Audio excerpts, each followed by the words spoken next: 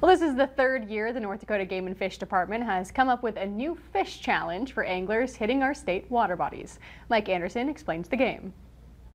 The North Dakota Game and Fish Department's Fish Challenges started on May 1st and runs through August 15th.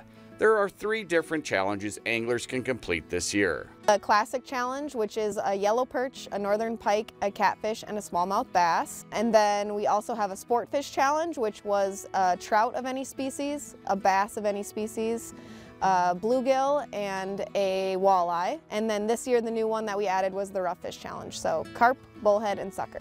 There are a few things anglers must do to complete 1, 2, or all 3 of these fish challenges. You have to catch all of the species in that challenge and then submit your photo and where you caught the species on our website at gf.nd.gov. And then at the end of the summer, if you've completed 1 or more of the challenges, we'll mail you a certificate and sticker. Bendel says anglers, new and seasoned, have had a lot of fun accepting these challenges in the last couple of years. We have some dedicated people that have participated in the very first one and now continue to look forward to new challenges that are offered.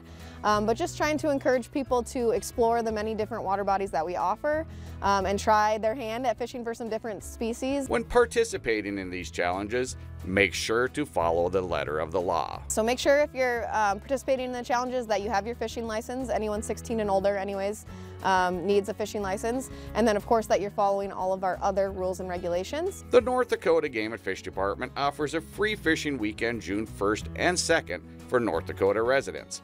However, you still need to follow all other fishing regulations. Residents 16 and older do not need a license to fish that Saturday and Sunday on North Dakota waters.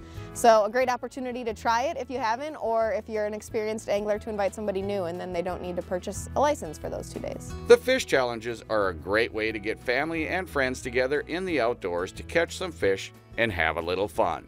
This is Mike Anderson in the North Dakota Outdoors.